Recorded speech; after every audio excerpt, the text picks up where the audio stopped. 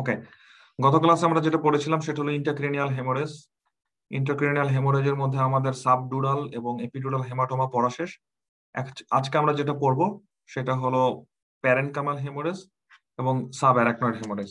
I think sub arachnoid হেমোরেজটা গত ক্লাসে ওইভাবে কভার করা হয়নি। চলেন আমরা আজকে সাব অ্যারাকনয়েড হেমোরেজ থেকে পড়া শুরু করে দিই, কেমন?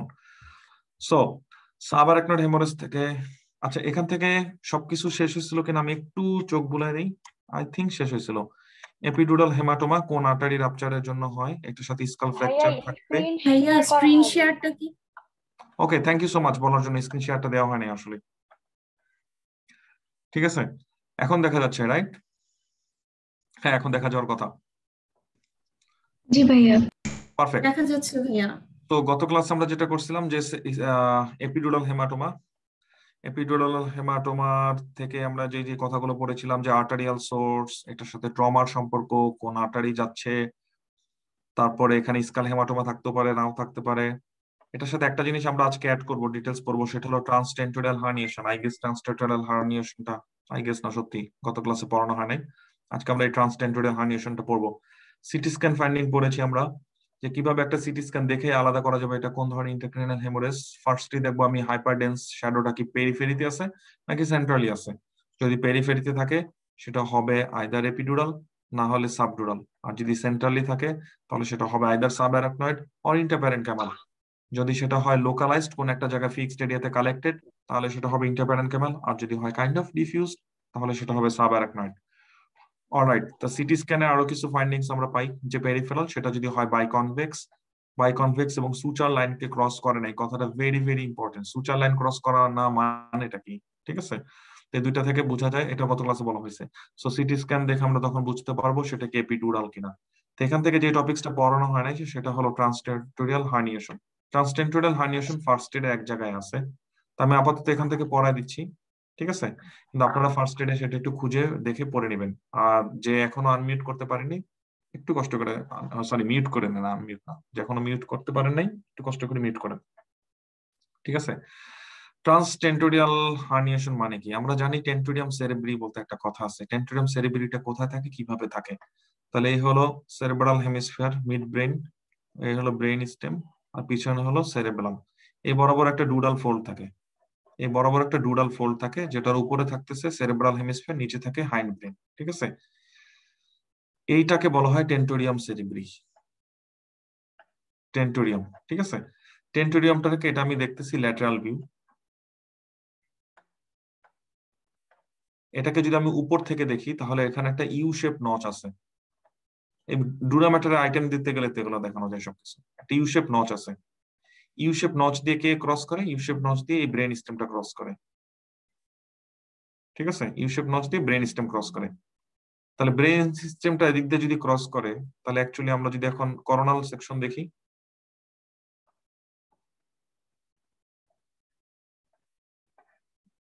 তাহলে কি ব্রেন স্টেমটা কোন দিক দিয়ে নামবে?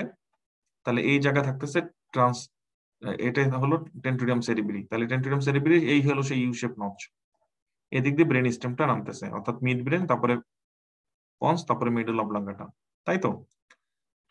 ট্রান্সটেন্টোরিয়াম হার্নিয়েশন কেন এপিডুরাল হেমাটোমাতে হচ্ছে? তাহলে এপিডুরাল হেমাটোমা মানে ব্লাড কালেকশন হচ্ছে এখানে। তাহলে ব্লাড যদি এখানে কালেকশন হয় তখন সে প্রেসার দিচ্ছে এই লোবটাকে, লোয়ার লোবটাকে বেশি কালেকশন প্রেসার দিচ্ছে। তাহলে এটা অ্যাকচুয়ালি কোন লোব হবে? তাহলে উপরেরটা হবে প্যারেটাল লোব, নিচেরটা হবে টেম্পোরাল লোব। তাহলে টেম্পোরাল লোবের মিডিয়াল পোর্শনটা, মিডিয়াল টেম্পোরাল লোবটা হার্নিয়েশন হবে, তাই না? যদি এদিক থেকে প্রেসার দেয় তাহলে টেম্পোরাল লোবের এই মিডিয়াল পোর্শনটা এদিকে হার্নিয়েশন হয়ে যাবে। তাহলে এখান থেকে কি কি জিনিস পড়তে হবে? এক নাম্বার পড়তে হবে হার্নিয়েশন হয় কে, মানে কার হার্নিয়েশনটা হয়, ঠিক আছে? এটা হলো এক নাম্বার কথা। তাহলে আমরা যেটা বুঝলাম, কখন হার্নিয়েশন হয়? এপিডুরাল হেমাটোমাতে হার্নিয়েশন হয়। হার্নিয়েশনটার নাম কি, কি বরাবর হচ্ছে? ট্রান্স টেন্টোরিয়াল। তাহলে টেন্টোরিয়ামটা কোথায় থাকে অ্যানাটমি বুঝতে হবে, ট্রান্স টেন্টোরিয়াল হার্নিয়েশন। দুই নাম্বার হার্নিয়েশনটা হচ্ছে কার? Medial temporal lobe, medial temporal lobe. এখন হার্নিয়েশন হলে সমস্যাটা কোথায়, এখন আমরা সেটা বলবো। ক্লিনিক্যাল ফিচার কি কি পাবো? তাহলে অ্যাগেন এটা আমাদের ব্রেন, ঠিক আছে? এটা হলো আমাদের ব্রেন স্টেম, এই বরাবর আমি, এটা হলো আমাদের ট্রান্সটেন্টোরিয়াম সেরিব্রি, এই বরাবর যদি হার্নিয়েশন হয়, সে যদি এদিক থেকে এদিকে চলে আসে, তাহলে হার্নিয়েশন হচ্ছে medial temporal lobe. Temporal lobe যখন এভাবে হার্নিয়েশন হবে, কেন হার্নিয়েশন হলো সেটা আমরা দেখালাম এপিডুরাল হেমাটোমার জন্য, সে এভাবে প্রেসার দিচ্ছে তাই নিচের দিকে চলে আসতেছে, কারণ এটা উপরের দিকে কম্পার্টমেন্ট না, তাহলে এটা উপরের দিকে কম্পার্টমেন্ট, এটা নিচের দিকে কম্পার্টমেন্ট, তাহলে উপরের দিকে কম্পার্টমেন্টের প্রেসার বেশি, সে ধাক্কা দিয়ে নিচে পাঠিয়ে দেবে, এটা খুব স্বাভাবিক। টেম্পোরাল লোবটা যখন এভাবে হার্নিয়েশন হয়ে যায়, এই পেছন দিকে কোনো ব্লাড ভেসেল যায় কিনা, পেছন দিকে একটা ব্লাড ভেসেল যায়, সেটাকে সে কম্প্রেস করে। তাহলে টেম্পোরাল লোব হার্নিয়েশন হওয়ার কারণে যাদেরকে কম্প্রেস করবে সেটা আমরা লিখবো 1 নম্বরে।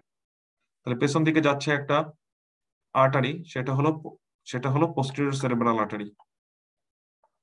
তাহলে পোস্টেরিয়র সেরেব্রাল আর্টারিকে সে কম্প্রেশন করতেছে। তাহলে পোস্টেরিয়র সেরেব্রাল আর্টারিকে যদি সে কম্প্রেশন করে, পোস্টেরিয়র সেরেব্রাল আর্টারি সাপ্লাই দেয় কাকে? পোস্টেরিয়র সেরেব্রাল আর্টারি সাপ্লাই দেয় অক্সিপিটাল লোবকে। অক্সিপিটাল লোবের সাপ্লাই যদি বন্ধ হয়ে যায়, তাহলে আমি কোন ধরনের ভিজুয়াল ফিল্ড ডিফেক্ট পাবো? Occipital lobe. তাহলে কন্ট্রাল্যাটারাল হোমোনেমাস হেমিয়ানোপিয়া। এই কথাগুলো কেন বলতে পারতেছেন না, নাকি বলতে পারতেছেন কিন্তু বলতেছেন না? দুইটা হতে পারে। যদি এরকম হয়ে থাকে, জানেন বলতেছেন না, ইটস ফাইন। তাহলে অক্সিপিটাল লোবে যদি সাপ্লাই বন্ধ হয়ে যায়, তাহলে যেই সাইডের ধরেন রাইট সাইডের পোস্টেরিয়র সেরেব্রাল আর্টারি কম্প্রেশন হলো, অক্সিপিটাল লোব কম্প্রেশন হবে, রাইট মানে চলে যাবে, ফাংশন চলে যাবে রাইট সাইডেরই। তাহলে হোমোনেমাস হেমিয়ানোপিয়া পাবো কোন সাইডে? লেফট সাইডে। তাহলে আমি বলবো কন্ট্রাল্যাটারাল হোমোনেমাস হেমিয়ানোপিয়া। যে যে এখানে ঠাস করে বলতে পারতেছেন না, ব্রেনে আসতেছে না যে কন্ট্রাল্যাটারাল হেমোনেমাস হেমিয়ানোপিয়া, ইমিডিয়েট যেটা যার ব্রেন এখন ফায়ার করতেছে না, তার প্রতি আমার রিকোয়েস্ট থাকবে আবার রিভিশন করেন ভিজুয়াল ফিল্ড ডিফেক্টটাকে। 2 নাম্বার, এবং এটাতে নিজেকে ডাল মনে করার কোনো কারণ নেই। কবার হয়েছে ভিজুয়াল ফিল্ড ডিফেক্ট এভাবে আপনি দেখছেন, ভিডিও দেখছেন? 1 বার, 2 বার, নাহলে 3 বার, আর নাহলে 10 বার। ভিজুয়াল ফিল্ড এভাবে আমার পড়ানো হয়ে গেছে, আমি যখন মেডিকেল 5th ইয়ারে ছিলাম তখনই মনে হয় 20 বার পড়ানো হয়ে গেছে। বুঝতে পারছেন? So this is the truth. তা আগে আমরা কমপ্লেন করবো না যে আমাদের মনে থাকে না, আগে আমরা মেক শিওর করবো সাফিসিয়েন্ট ট্রাই করা হয়েছে কিনা। তা সাফিসিয়েন্ট ট্রাই করার ক্ষেত্রে হলো, যখন আপনি ভিডিও দেখবেন passive, this is passive reading. নিজে টেক্সট রিডিং করবেন, তাও প্যাসিভ রিডিং। নিজে নিজে ড্র করতে পারেন কিনা দেখেন, নিজে নিজে ড্র করে নিজেকে নিজে পড়াইতে পারেন কিনা দেখেন, this is active reading. Multiple time active reading করবেন, মাল্টিপল টাইম প্যাসিভ রিডিং করবেন, তারপরে মনে না থাকলে বলবেন যে ভাই আমার মনে থাকে না। 2 নম্বরে যে কম্প্রেশন যাকে করবে, সে হলো এদিক দিয়ে একটা নার্ভ পিছন দিক থেকে এদিকে আসে, খেয়াল করে দেখেন তো কোন নার্ভটা এটা হতে পারে। মানে একটা নার্ভ এদিক থেকে বেরোতেছে, ব্রেন স্টেমে মিড ব্রেন থেকে একটা নার্ভ বেরোতেছে, লং কোর্স, ঠিক আছে? তাহলে অকুলোমোটর নার্ভ। তাহলে আরেকটা নার্ভকে সে কম্প্রেশন করবে, সে হলো অকুলোমোটর নার্ভ। বাকি নার্ভকে করবে না কেন? কারণ তারা মানে মিডিয়ালি থাকে, এই নার্ভটা কম্পারেটিভলি ল্যাটারালি থাকে, অকুলোমোটর নার্ভ। তাহলে অকুলোমোটর নার্ভকে যদি সে কম্প্রেশন করে, তাহলে আমি অকুলোমোটর নার্ভের কিছু ফাইন্ডিংস পাবো, তাই না? তাহলে কি ধরনের ফাইন্ডিংস পাবো? পিপিল নিয়ে যদি বলি, একটা ফাইন্ডিংস বলেন, পিপিলটা কি ডাইলেটেড হবে না কনস্ট্রিক্টেড হবে অকুলোমোটর নার্ভকে যদি আমি কম্প্রেশন করি? তাহলে dilated. অকুলোমোটর নার্ভ পিপিলকে হলো প্যারাসিম্পেথেটিক সাপ্লাই দেয়, তাই না? তাহলে প্যারাসিম্পেথেটিক সাপ্লাইটা যদি নষ্ট হয়ে যায়, তাহলে সে ডাইলেটেড হয়ে যাবে, কারণ আমরা জানি প্যারাসিম্পেথেটিক এবং সিম্পেথেটিক এটা একটা ব্যালেন্সের ব্যাপার। তাহলে প্যারাসিম্পেথেটিক যদি কাট অফ হয়ে যায়, তাহলে সিম্পেথেটিক ওভার অ্যাক্টিভ হয়ে যাবে, পিপিল হয়ে যাবে ডাইলেটেড। কোন সাইডে হবে চিন্তা করেন তো, ইপসিলেটারাল না কন্ট্রাল্যাটারাল? অর্থাৎ এই সাইডের অকুলোমোটর নার্ভ। তাহলে কোন সাইডের? ধরেন রাইট সাইড, এটাকে আমরা রাইট বলতেছি, পেশেন্টের এটা রাইট। তাহলে রাইট সাইডের অকুলোমোটর নার্ভ কম্প্রেশন হলো, তাহলে কোন সাইডের পিপিলারে ফাইন্ডিং পাবো? রাইট সাইডেরই। তাহলে Right side. ঠিক আছে, তাহলে ইপসিল্যাটারাল। তাহলে এটা ipsilateral finding, oculomotor নার্ভটাও ipsilateral finding. মজার ব্যাপার আছে এখন, যখন টেম্পোরাল লোব এটাকে কম্প্রেশন করবে, আমাদের এই আইটেমের কথা মনে করেন, এইটা কত টাফ ছিল মনে আছে? এই ডুডাল ফোলটা খুব টাফ, খুব শক্ত, ঠিক আছে? দেখবেন অনেকেরই মনে আছে, হ্যাঁ ভাই এটা মনে আছে, এরকম একটা জিনিস ছিল শক্ত। তো ব্রেন এটা খুব সফট একটা জিনিস, তাই না? তো এই বরাবর হলো মিড ব্রেনটা নামছে, এই বরাবর মিড ব্রেনটা নামছে। এখন এদিক থেকে যদি কেউ তাকে ধাক্কা দেয়, হার্নিয়েশনটা তো এদিক থেকে হচ্ছে, তাহলে মিড ব্রেনটা ওদিকে যেয়ে পুশ করবে না? কারণ দেখেন এদিকে কিন্তু সফট স্ট্রাকচার, যে যার হার্নিয়েশন হয়েছে সে টেম্পোরাল লোব, তাহলে সে সফট। তাহলে মিড ব্রেনটাকে অ্যাকচুয়ালি টাফ স্ট্রাকচারের সাথে কম্প্রেশন হবে কি অপোজিট সাইডে, বুঝছেন? তাহলে হার্নিয়েশন হচ্ছে এদিকে, তাহলে এই টিস্যুটা তো সফট, কিন্তু ও ব্যথা পাবে কোন দিকে? এই যে এই জায়গায়। কেন এই জায়গায়? কারণ এই জায়গায় জিনিসটা হার্ড। এই ইউ শেপ নচের এই জায়গাটা শার্প এন্ড হার্ড। তাহলে মিডিয়াল লোব, সরি কি বলে, মিড ব্রেন কম্প্রেশন হবে কোন দিকে, সবচেয়ে বেশি এফেক্টেড হবে অপোজিট সাইডে। তাহলে এটা হলে কম্প্রেশন হবে কন্ট্রাল্যাটারাল মিড ব্রেন, রাইট? তাহলে কন্ট্রাল্যাটারাল মিড ব্রেন যদি হয়, তাহলে মিড ব্রেনের কম্প্রেশন হলো, আমরা এখানে কন্ট্রাল্যাটারাল না বলে আমি আমাদের এক্সারসাইজ পারপাসে বলি, তাহলে লেফট মিড ব্রেনে কম্প্রেশন। লেফট মিড ব্রেনে যদি কম্প্রেশন হয় তাহলে হেমিপ্যারেসিস কোন দিকে হবে? লেফট মিড ব্রেনে কম্প্রেশন। তাহলে এই জায়গায় পিরামিডাল ট্র্যাক্ট গুলো এভাবে নামে, ক্রস করে কোথায়, যে মেডুলা অবলাঙ্গাটা নিচে যে ক্রস করে অপোজিট দিকে চলে যায়। তাহলে এই জায়গায় যদি কম্প্রেশন হয় হেমিপ্যারেসিস হবে, তার মানে রাইট হেমিপ্যারেসিস, তাই না? আচ্ছা, এটাকে বলা হয় false লোকালাইজিং, false localisation. False localisation কেন বলতেছি? ফলস লোকালাইজেশন বলতেছি এটা, যখন একটা পেশেন্ট নিয়ে আসবে আমার কাছে রাইট হেমিপ্যারেসিস, আমি ধরে নিব পেশেন্টের ডিজিজটা লেফট মিড ব্রেনে অথবা লেফট সাইডে লেশন। অ্যাকচুয়ালি ডিজিজটা কি লেফট সাইডে নাকি মেইন ডিজিজটা রাইট সাইডে? তাহলে মেইন ডিজিজটা রাইট সাইডে, কিন্তু এই ঘটনার মারপ্যাচে মনে হচ্ছে তার হেমিপ্যারেসিস দেখে মনে হচ্ছে ডিজিজটা লেফট সাইডে। This is called false localisation. ঠিক আছে? সো এটা একটা টিপিক্যাল, মানে জাস্ট অপোজিট। কিভাবে এটা হলো? ওই যে মাইনাসে মাইনাসে প্লাস হয়ে গেছে আর কি, কন্ট্রাল্যাটারাল ইপসিল্যাটারাল হয়ে গেছে, তাই না? হার্নিয়েশনের কারণে কন্ট্রাল্যাটারালি কম্প্রেশন করলো, কন্ট্রাল্যাটারালি, মানে তাহলে এর যেটা আবার কন্ট্রাল্যাটারাল সেটা এটা, তাহলে এটা থেকে কন্ট্রাল্যাটারাল এটা, এটা থেকে আবার কন্ট্রাল্যাটারাল এটা, দুইটা কন্ট্রাল্যাটারাল হয়ে গেল হেমিপ্যারেসিসটা ইপসিল্যাটারাল। বুঝছেন নাকি বুঝেন নাই? তাহলে খুব ফ্রেশ করে যদি আমি একটা ছবি এঁকে এখন জিজ্ঞেস করি যে কোথায় কি ফাইন্ডিং হবে, ধরেন এদিকের আমাদের রাইট সাইড বলতেছি, তাহলে রাইট সাইডে আমাদের ট্রান্সটেন্টোরিয়াল হার্নিয়েশন হলো। কি কি জিনিস পাবো আমি? এক নম্বরে রাইট হেমিপ্যারেসিস, এখন উল্টা করে লিখতেছি, তাহলে যেদিকে হার্নিয়েশন সেদিকে হেমিপ্যারেসিস, কিন্তু মিড ব্রেনে কম্প্রেশন হচ্ছে লেফট সাইডে, লেফট মিড ব্রেন কম্প্রেশন, কেন? অপোজিট সাইডে ধাক্কা দিছে। দুই নম্বরে রাইট সাইডের অকুলোমোটর নার্ভ কম্প্রেশন, রাইট সাইডের অকুলোমোটর নার্ভ কম্প্রেশন হওয়া মানে হলো রাইট সাইডে পিপিলারি ডাইলেশন। তিন নম্বরে রাইট সাইডের পোস্টেরিয়র সেরেব্রাল আর্টারিতে কম্প্রেশন, রাইট সাইডে পোস্টেরিয়র সেরেব্রাল আর্টারিতে কম্প্রেশন হওয়া মানে হলো লেফট হোমোনেমাস হেমিয়ানোপিয়া। এ ধরনের একটা ফিচার। তাহলে একটা পেশেন্ট যার হেড ইনজুরি নিয়ে আসছে, সে অজ্ঞান হয়ে গেছিল, অজ্ঞান হয়ে যাওয়ার পরে এখন তাকে দেখা যেতেছে এই অবস্থা, তার পিপিল ডাইলেটেড, তার হেমিপ্যারেসিস আছে। কারণ যে পেশেন্ট অজ্ঞান হয়ে আছে, কমায় আছে, তার মধ্যে তো আপনি আর হোমোনেমাস হেমিয়ানোপিয়া খুঁজে বের করতে পারবেন না, রিয়েলিস্টিক হলো না জিনিসটা। ঠিক আছে? তাহলে যদি কখনো এরকম হয় যেই পাশে হেমিপ্যারেসিস ওই পাশেই ক্রেনিয়াল নার্ভ ফাইন্ডিং, তার মানে এটা ব্রেন স্টিমুলেশন না। This is not a brain stimulation. This is not a true brain stimulation. Maybe other pathophysiology আছে। কেন? কারণ ব্রেন স্টিমুলেশন যখন আমি পড়েছি তখনই বলেছিলাম যে ক্রেনিয়াল নার্ভ ফাইন্ডিং হবে এক সাইডে, পেরিফেরাল ট্র্যাক্ট ফাইন্ডিং হবে আরেক সাইডে, মনে আছে? তো এখানে যেটা দেখা যাচ্ছে রাইট সাইডে হেমিপ্যারেসিস, আবার রাইট সাইডে অকুলোমোটর নার্ভ ফাইন্ডিং, তার মানে this is ট্রান্সটেন্টোরিয়াল herniation, this is not mid brain infraction. মনে থাকবে নাকি থাকবে না? সবাই বুঝছেন এই ট্রিক্সটা? বুঝছেন ব্রেন স্টিমুলেশনে কি হয়? ট্রিক্স যদি মনে না থাকে আবার বলতেছি, ট্রিক্স মনে না থাকলে আপনার এটা মিন করে আপনাকে আবার পড়তে হবে।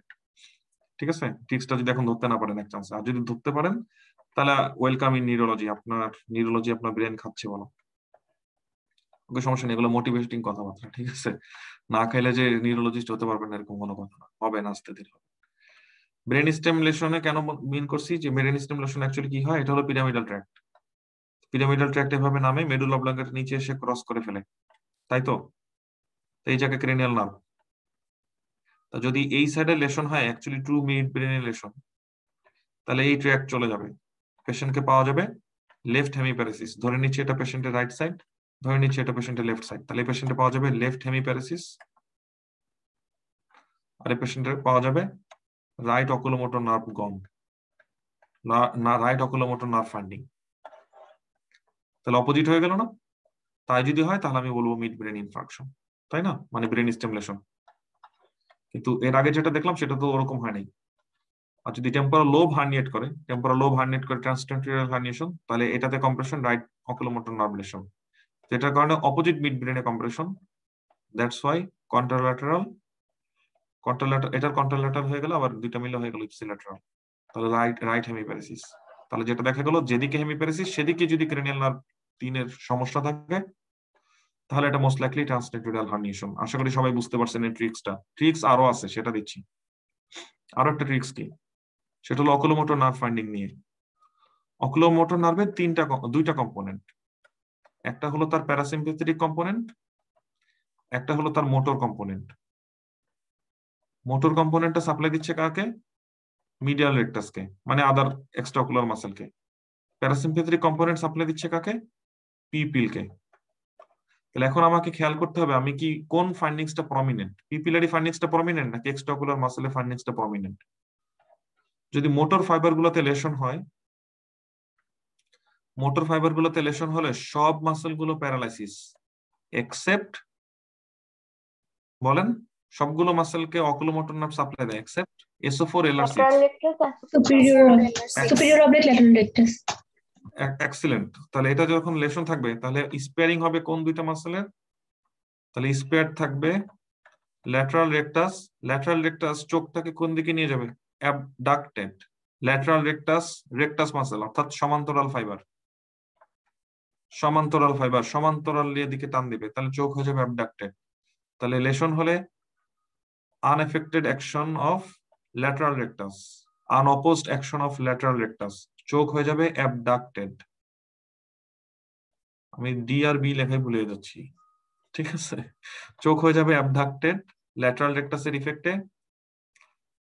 সুপিরিয়র অবলিক, এই হলো চোখ, সুপিরিয়র অবলিক, যদিও নাম তার সুপিরিয়র, আইসা যুক্ত হয়েছে নিচের দিকে, দ্যাটস ওয়াই এটা হলো অবলিক। এখন এটা যদি এখন কন্ট্রাকশন করে এখন এটা হয়ে যাবে উপরের দিকে, নিচ থেকে টান দিবে, চোখ হয়ে যাবে নিচের দিকে, তাই না? চোখের পিছন দিক থেকে যদি এভাবে উপরে উঠে, তাহলে তো চোখ নিচের দিকে রোটেট করবে, এটা সেন্স মেক করে, তাহলে চোখ হয়ে যাবে নিচের দিকে। তাহলে সুপিরিয়র অবলিকের আনঅপোজড অ্যাকশন, পিপিল হয়ে যাবে ডাউনওয়ার্ডস, ঠিক আছে? পিপিল কোথায় চলে গেল? ডাউনওয়ার্ডস। তাহলে একটা পেশেন্ট যার অকুলোমোটর নার্ভ পালসি, মোটর কম্পোনেন্টের লেশনের জন্য আমরা কি পাবো? তার পিপিলটাকে পাবো ডাউন অ্যান্ড আউট। তো পিপিলটাকে কিরকম পাবো? Down and out. বুঝছেন তো কেন ডাউন অ্যান্ড আউট?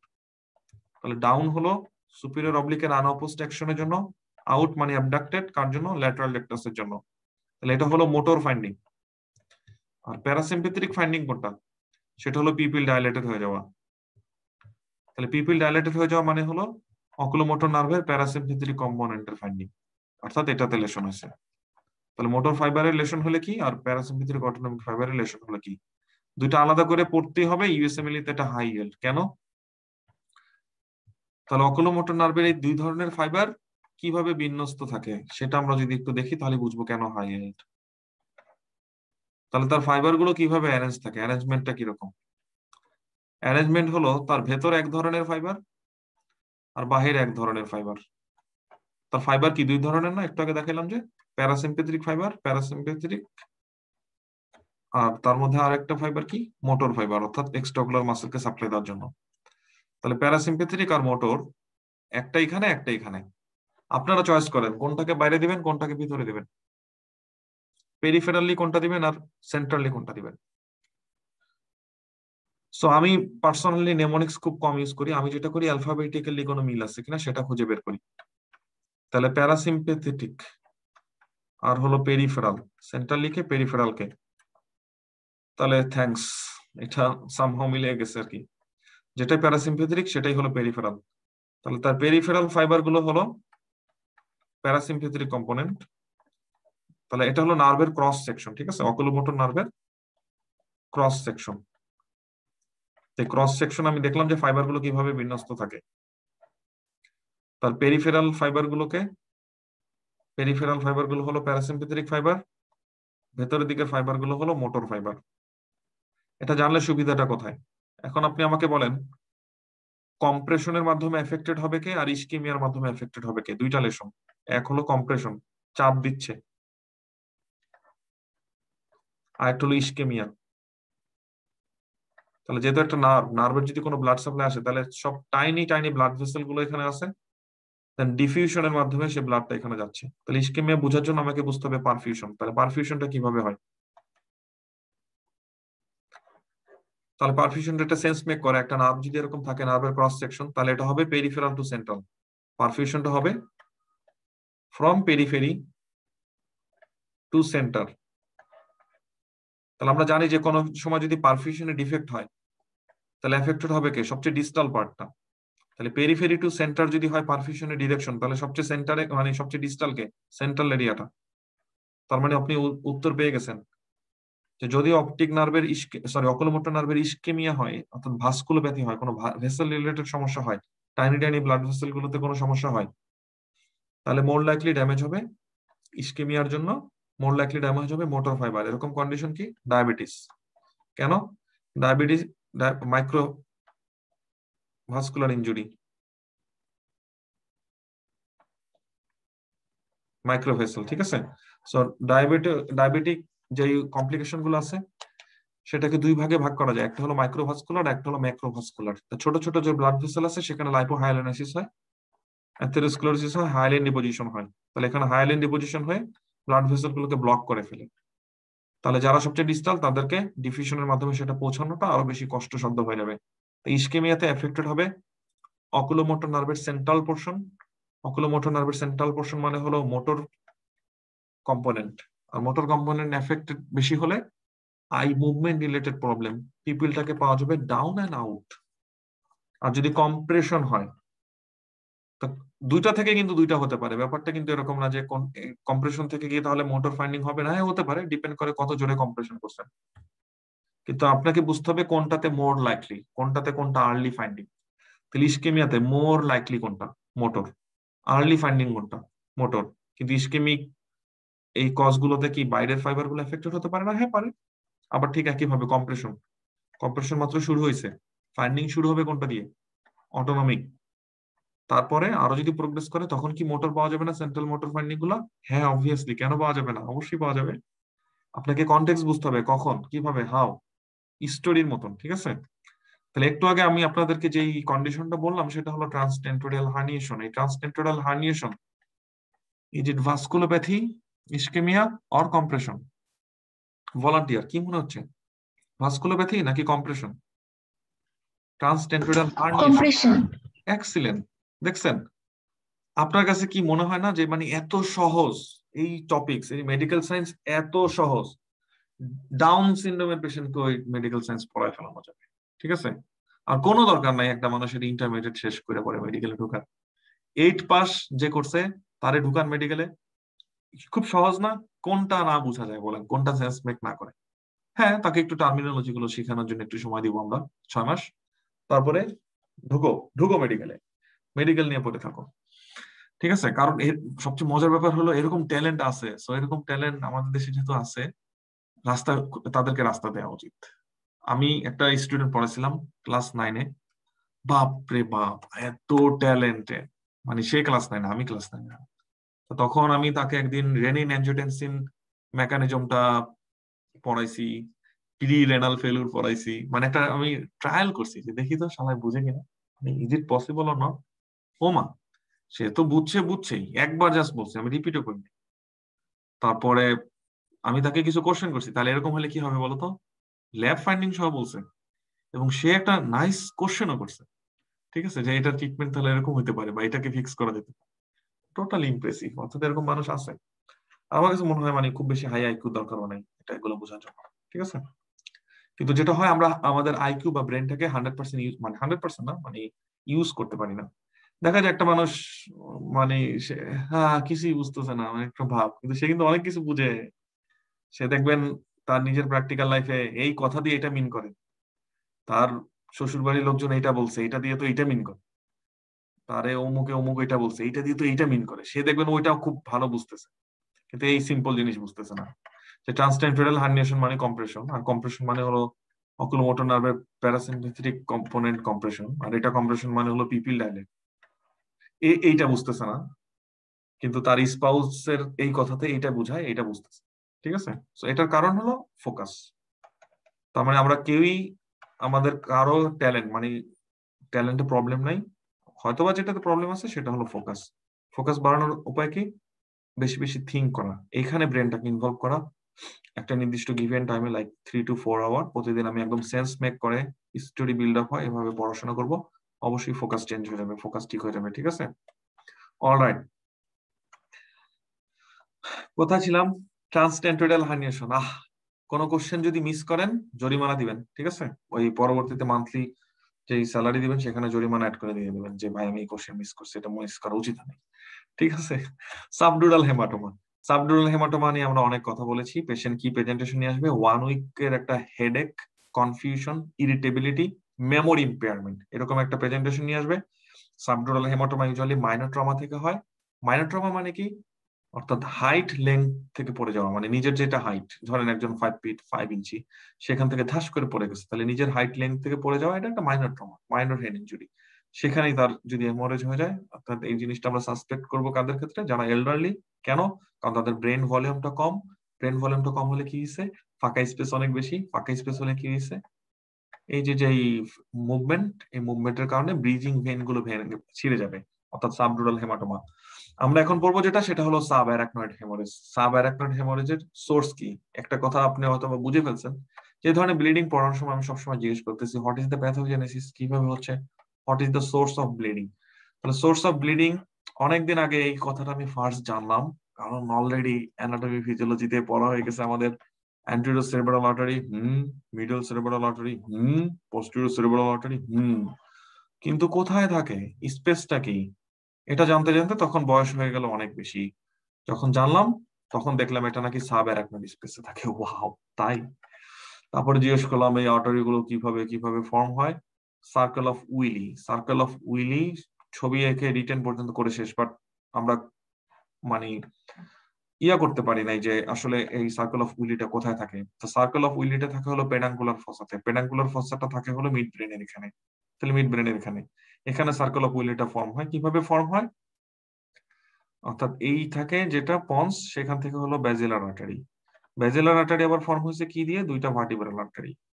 তারপরে সে কি করবে? পন্সের এখানে এসে দুই ভাগে, পন্সের উপরে এসে দুই ভাগে ভাগ হয়ে যাবে, পোস্টেরিয়র সেরেব্রাল আর্টারি। মানে একটা হলো এরকম। ঠিক আছে, ইন্টারনাল ক্যারোটিড আর্টারি এভাবে আসবে, আসার পরে সে দুই ভাগে ভাগ হবে, মিডল সেরেব্রাল আর্টারি আর ওদিকে অ্যান্টেরিয়র সেরেব্রাল আর্টারি। এই মিডল সেরেব্রাল আর্টারি আর এই আর্টারি গুলোর সাথে যে কানেকশন, সেটা হলো পোস্টেরিয়র কমিউনিকেটিং আর্টারি। এই যে পোস্টেরিয়র এই অ্যান্টেরিয়র সার্কুলেশন আর পোস্টেরিয়র সার্কুলেশনের মধ্যে কানেকশন হয়ে গেল, এটাই হলো সার্কেল অফ উইলি। যখন আমরা এরকম একটা ভিউ দেই, এভাবে তাকাই, তখন সেটাকে কিরকম দেখা যায়? সেই ছবিটাই আমরা আঁকতাম আমাদের সেই সবার আকাঙ্ক্ষিত রিটেন পরীক্ষাতে। কেন আকাঙ্ক্ষিত? কারণ দেখা দেখি করা যায়। ওকে, তাহলে চলেন দেখা যাক কি অবস্থা। এবং যারা রিটেনে লিখে সারতে পারবে, হাতে লেখা সুন্দর, ড্রয়িং করতে পারে, কালার করতে পারে, তারা অনার্স পাবে।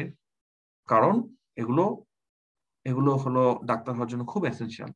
কারণ পেশেন্টকে রং করা লাগবে, পরবর্তীতে পেশেন্টের গায়ে লিখে দেওয়া লাগবে।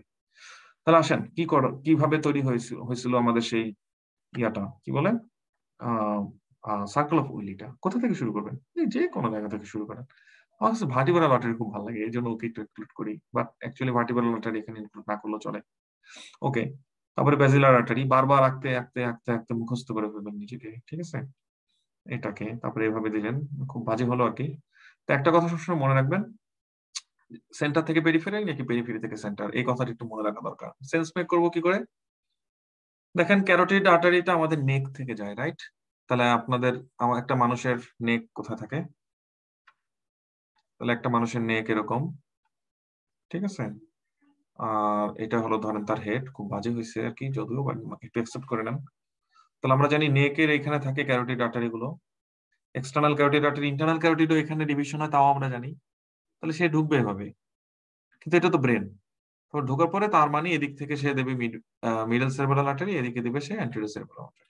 ঠিক আছে, তাহলে এই ক্ষেত্রে আমি যেটা শিখলাম, আপনারা আমার সাথে একটু একমত হন প্লিজ।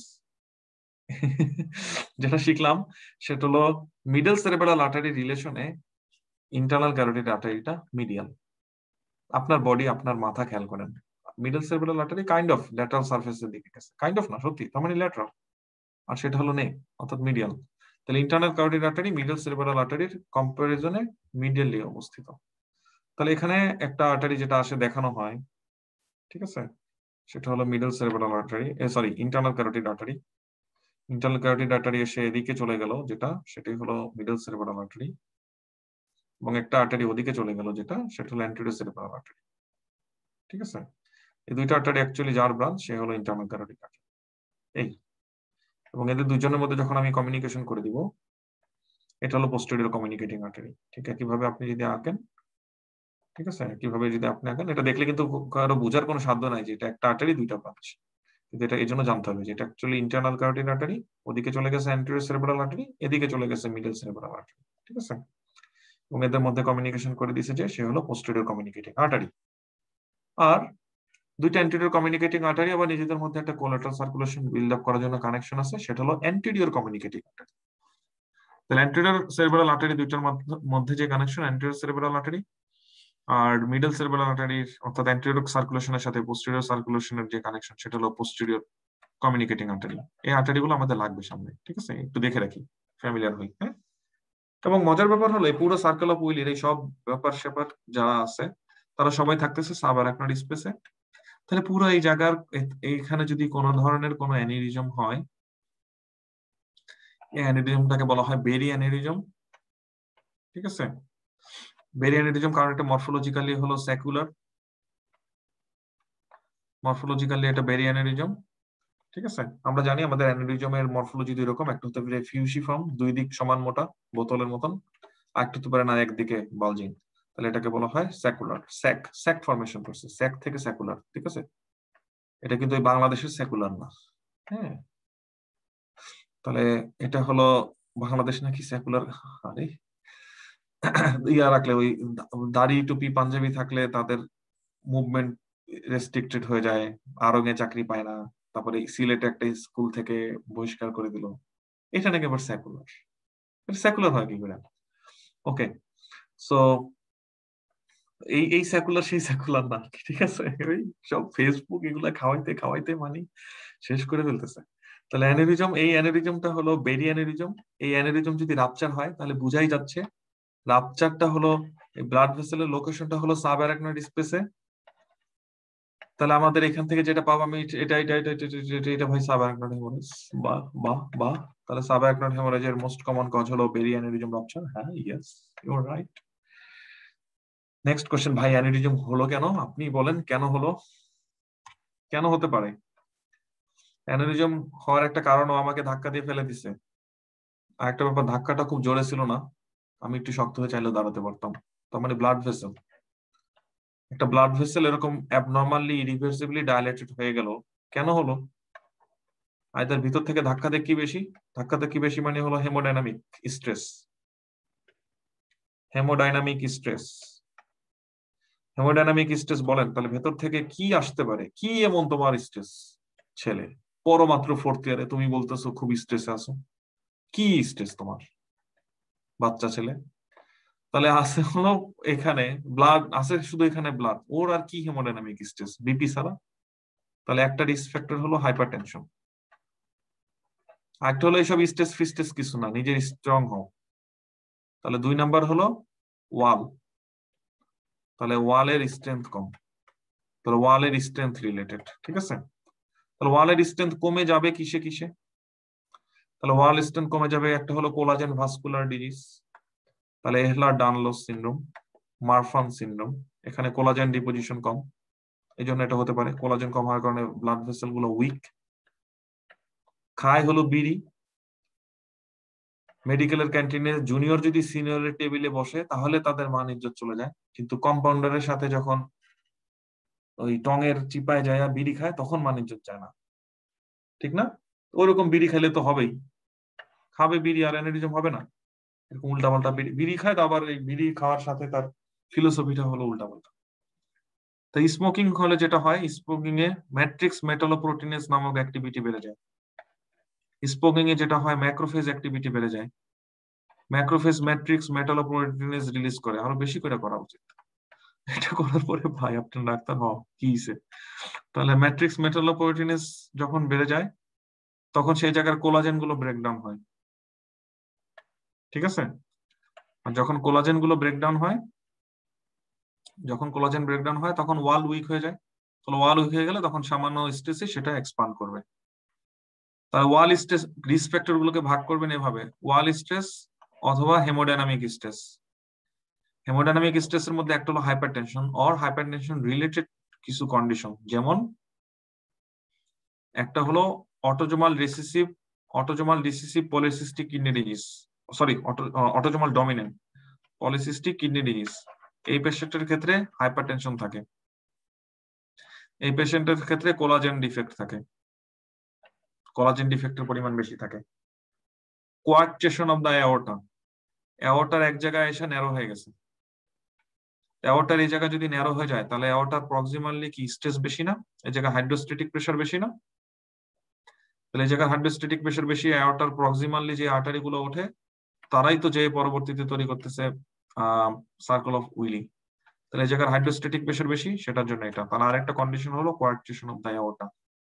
তাহলে রিস্ক ফ্যাক্টর গুলো সবার মনে থাকবে, পড়ার সময় সেন্স মেক করে এটা এভাবে এভাবে লিখবো, ভাব দেখাবো আমরা মুখস্থ করছি, আসলে আমরা কেউ মুখস্থ করি নাই, এটা একটা ভাব।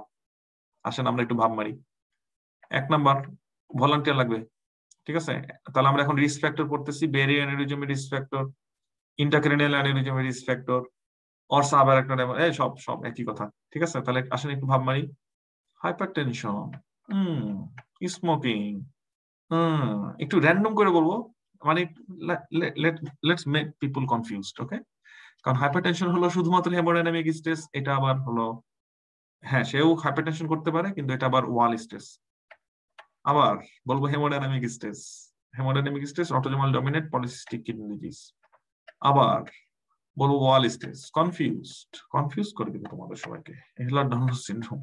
তারপরে 5 নাম্বার আবার আবার আবার কোয়ার্কচেশন অফ অ্যাওর্টা, আবার হেমোডাইনামিক স্ট্রেস, ঠিক আছে? তারপরে আর কি হতে পারে, একটা ওই আরো বেশি ফটকা, এগুলো তো সব বললাম। এখন আসেন আরো বেশি, কোকেন খায়, ঠিক আছে? তাহলে ড্রাগ অ্যাবিউজ করে, রিক্রেশনাল ড্রাগ খায়া সে ব্লাড প্রেশার বাড়ায়া 12টা বাজিয়েছে, এরকম হতে পারে। তো এগুলো হলো সব রিস্ক ফ্যাক্টর, সবার মনে থাকবে। মনে থাকার একটাই কারণ, কনসিয়াস মেক করে। সাবআরাকনয়েড হেমোরেজ হলো কি ফিচার নিয়ে আসবে? মাথার ভিতরে ব্লিডিং, ব্লিডিং হয় না তাতেই ব্যথায় বাঁচি না। ব্লিডিং হলে কি ব্যথা হবে বলেন তো? এই যে আপনার আমার সবার মাথা ব্যথা হয়, ব্লিডিং তো আর হয় নাই, তাই না? তাহলে ব্লিডিং হয় নাই তারপরও ব্যথা, তাহলে ব্লিডিং হলে কিরকম ব্যথা? তাহলে ভাই ব্লিডিং হলে অনেক ব্যথা। এই অনেক ব্যথা কেমন ব্যথা? এই ব্যথা তো কোনোদিন হয় নাই। তাহলে ওর্স্ট হেডেক অফ লাইফ, যদিও অনেকেই প্রথম যে কোনো হেডেক এই ওর্স্ট হেডেক বলে, ঠিক আছে? তো যাই হোক, এটা একটা বাজওয়ার্ড, আমাদের কি ইউএসএমএলই তে বাজওয়ার্ড গুলো জানতে হবে, বাজওয়ার্ড গুলো মনে রাখতে হবে। যখন ইউএসএমএলই এর কোনো কোশ্চেনে এই কথাটা থাকবে যে ওর্স্ট হেডেক, পেশেন্ট বলতেছে ওর্স্ট হেডেক অফ লাইফ, চোখ বন্ধ করে ধরে নিতে হবে এটা ডায়াগনোসিস সাবআরাকনয়েড হেমোরেজ, ঠিক আছে? ওকে, সাবআরাকনয়েড হেমোরেজ হলো, তার একটা ফিচার আমরা পাইলাম ওর্স্ট হেডেক। তাহলে এটা 1 নাম্বার ফিচার, অবশ্যই অবশ্যই সবার সাথে থাকবে। হেডেক ছাড়া সাবআরাকনয়েড হেমোরেজ কল্পনা করা যায় না। 2 নাম্বার কথা, ফোকাল নিউরোলজিক্যাল ডেফিসিট থাকবে নাকি থাকবে না? থাকতে পারে। এটা তার মানে এটা কি অ্যাবসলিউট ফাইন্ডিং না, যেটা না থাকলে সাবআরাকনয়েড হেমোরেজ হতে পারে না, ব্যাপারটা এরকম না। তাহলে ফোকাল নিউরো ডেফিসিট, এটা হলো ইয়েস নো, থাকতেও পারে নাও থাকতে পারে। সাথে কি থাকবে? পেশেন্টের ইন্ট্রাক্রেনিয়াল প্রেসার বেড়ে গেছে, তাহলে কনফিউশন থাকতে পারে, ইরিটেবিলিটি থাকতে পারে, ব্লা ব্লা আদার সাইন সিম্পটম থাকতে পারে, রাইট? সাবআরাকনয়েড হেমোরেজ, সাবআরাকনয়েড স্পেসে মেনেঞ্জিয়াল ইরিটেশন করবে, তাহলে মেনেঞ্জিয়াল ইরিটেশনের সাইন থাকবে। মেনেঞ্জিয়াল ইরিটেশনের জন্য তো হেডেক হচ্ছে, তাহলে আবার থাকবে না কেন? তাহলে মেনেঞ্জিয়াল ইরিটেশনের সাইন থাকতে পারে, ঠিক আছে?